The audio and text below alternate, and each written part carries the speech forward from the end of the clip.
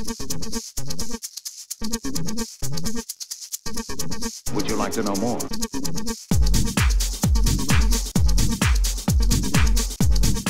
Welcome to Warmaster Podcast, another episode of the Adventures in 3D Printing series. Today we're looking at the next batch of Ankylo Miniatures, Magma Dwarves, Chaos Dwarves, in common parlance. You can pick these up at Gumroad. I was sent a set of STLs to have a look at, so here we go. I think this is probably a Bull Centaur hero, realistically. And he is on, or they are on, let's be gender neutral about this thing, a 25mm base, 25mm scenic base. So a fine looking creature, not too big a hat, certainly not by modern GW standards, with the old high elves. Yeah. I've changed, I need to talk a little bit about the fact that I've changed my workflow a little to kind of speed things up. So as the kids have been off for a couple of weeks over Easter, and it kind of put a bit more pressure on my time. So I've gone back to using a non-water based resin. So this is Elegoo, I think it's Elegoo ABS like grey.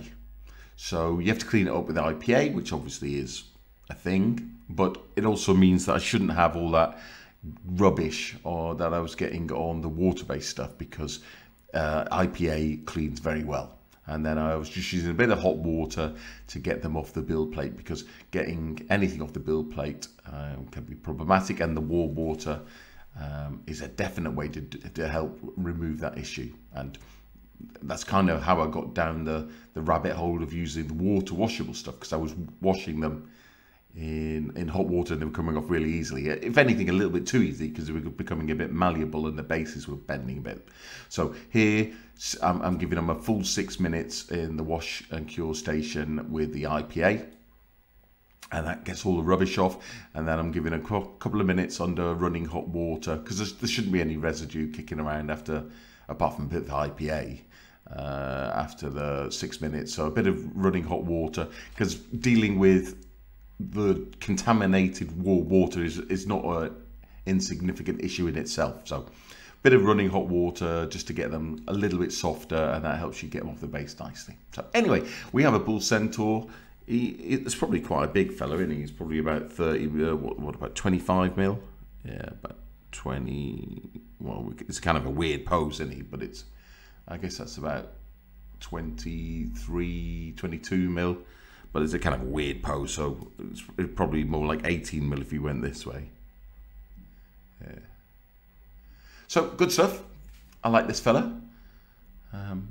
Not too much cleanup. Cleanup's, yeah. I think the way I'm looking at cleanup now is like, if you buy a plastic sprue and you have to clip everything off the sprue, and then you will have to do a little bit of cleaning up even on the best produced plastic sprues. Before you glue everything together. That, if you compare that time to the time of clipping off supports, that's probably the trade-off. There's more cleanup with plastic stuff than there is with metal stuff. There's probably more cleanup with resin stuff than there is the plastic stuff. But also one other thing is, it's still not that easy to get everything off without damage. It's just fact. Like, and also because the miniatures are so small, you don't want to damage the miniatures, so you always go on the side of leaving a little bit of support on, and then how much of the support do you really want to go back and try and clean off? So every type of miniature has its pros and cons, but it's important to be honest about them so that people know what they're buying into. Okay, so we've got some more characters here. We've got a bit of a jazz hands sorcerer going on here. I guess this could look quite cool, this ball, if it's painted nicely. So I guess he's kind of, I presume it's some kind of orb of seeing, or massive hat. That's what we want to see. Well, not me particularly, but people love the big hatted dwarves. And again, this looks like a 25mm base. So some people are a bit fussy about having the same kind of basis for all wizards and the same kind of basis for all heroes, same kind of basis for all generals. So this guy could be a general, I guess, but this sorcerer's on a very similar size base. not identical actually, a little bit smaller. So maybe this is more like 20 mil, and this is 25 mil. Yeah, nice big moustache. All right, and then we have a robot. I don't quite know the lore behind this fella. He's he must be a hero or a wizard, and he's kind of all robotic, steam powered almost, steampunk. You kind of feed the face here, feed the coal in this face, and off he goes. I don't know if that there in the middle is his third leg. I don't mean to get a bit crude here, because he's got. I think that might be a support I just haven't taken out, but it looked a bit like the other leg, so I kind of left it in. But maybe it should come out. It's quite a big, thick support for this one. But I guess that's holding quite a lot of weight. That's probably the support holding the body. So I'm saying that probably is a support. And he's got a nice hammer there. So I don't know what the background on this metal fella is. And he's probably he's on like a rectangular base. I don't know what the idea of that is. Everything else seems to be on rounds, and it's probably about, what, 5 mil by 10 mil, this one. And then we have, looks like maybe like a 10 mil round base of some gigantic hatted Chaos Dwarf scouring the distance. I don't know, what's he looking for? Maybe he's a kind of artillery sighter, what do they call it? Lookout or artillery spotter, that's the correct word, isn't it? Massive axe, his axe is bigger than him. So, I mean, you've got to ignore the hat, because the hat isn't him. The axe is probably 1.5 times the size of him. Jeez. So a nice scenic base again, though. I like those. And then we also printed out a set of Hobgoblin riders, which we're going to bring in now, and a set of bull Centaurs. So, Hobgoblin riders are an interesting choice in the actual game of Warmaster, in that without optional rules, I find them completely underwhelming. But with optional rules, yeah, they've definitely got a little bit more spice about them.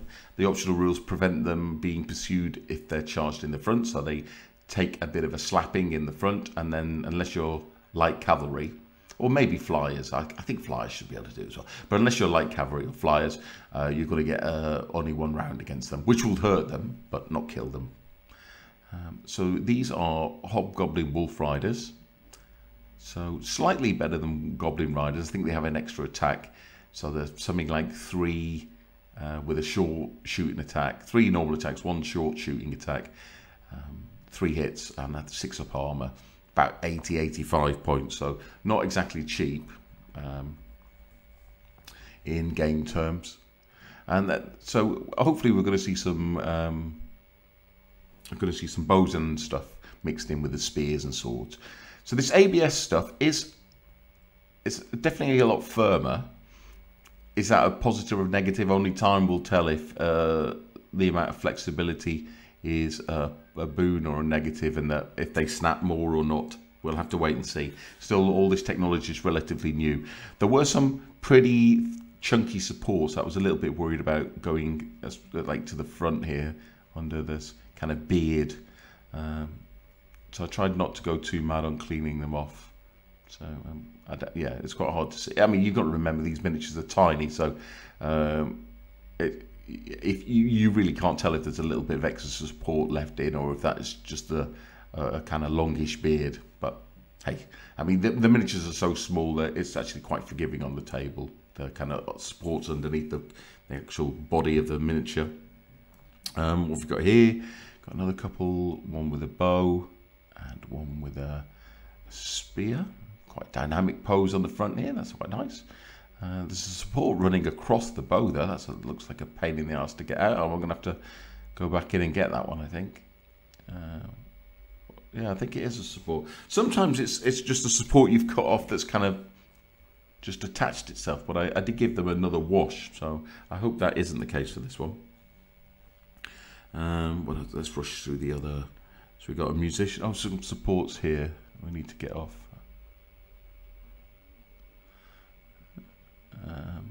Okay, this is obviously our musician with a horn.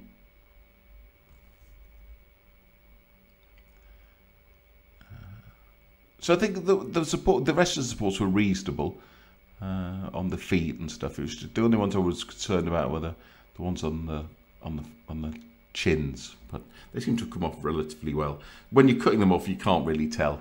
And as I'm not undercoating these now, I'm just hoping the grey colour of the resin's enough for you to pick out some detail.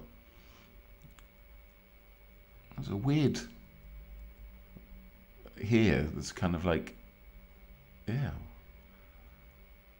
So that's strange. That's a strange artifact. It's like, I don't know if that's a slicing error. Probably is. There would have been a support running up there, and it's, if you can see, it's just become like a flat disc underneath the tail. Similar things happened here on the edge of this tail, so I think that's probably a slicing error.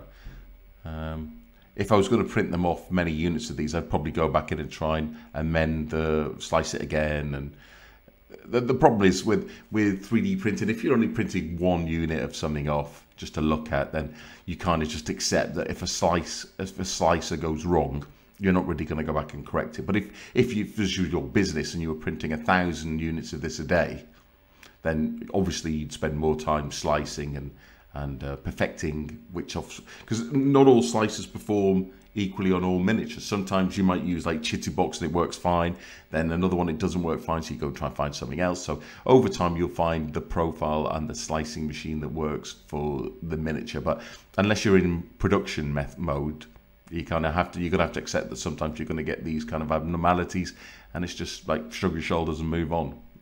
I'm not even sure. I mean, if you imagine it on the table, you ain't even going to see it. So, and you can probably clip a little bit of that off with some like plastic cutters or a scalpel or something. Okay, we'll do the last two. We have the banner. It's always nice to see a banner. It's quite a nice triangular banner. I can't see what's going on the top. This is one problem with not undercoating, that the detail is a little bit lost. So if these look a little bit less detailed than the previous, the water washable ones, I think they probably are. I think the water washable does come out a bit sharper than this, but B, not undercoating them is obviously going to mean that it's a little bit harder to see detail.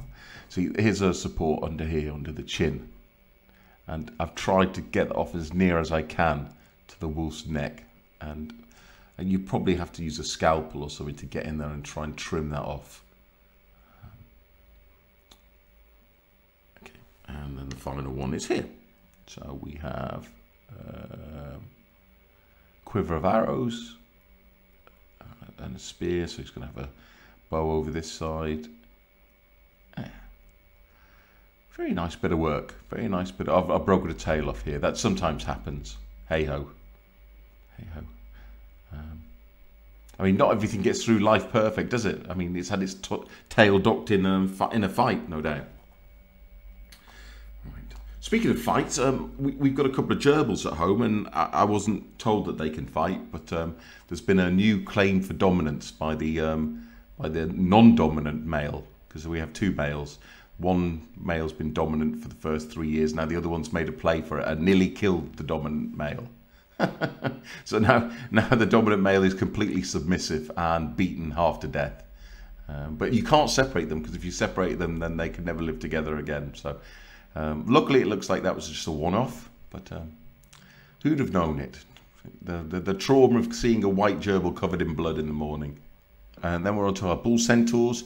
So with this one here, we have a drummer who's got a bit of a mask on, and a fella. Oh, we've got another artifact there, haven't we, underneath him?